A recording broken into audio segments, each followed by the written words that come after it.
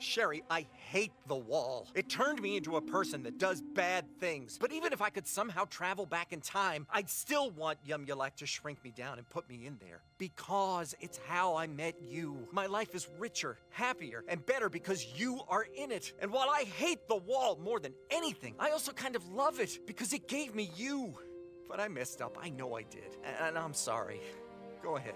I'm ready to be smushed to death by your fingers. You deserve it. Take your revenge. Feel the power of the dark side flowing through you!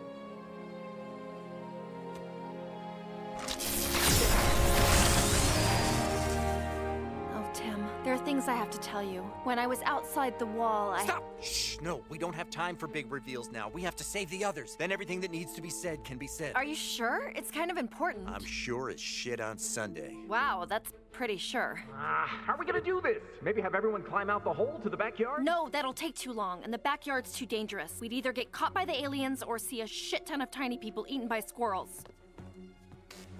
Ooh, beep, beep. Damn it! Biometric security. We need an alien's hand to open it. So what can we do? Also, did that panel just make like a sexy beep? Yeah, it was weirdly sexy. We have to get help before the aliens come back. Citizens of the wall, hear me now. Sherry and I are leaving, but I vow we will return and save you. Our nightmare is at an end. Stay strong. For the wall!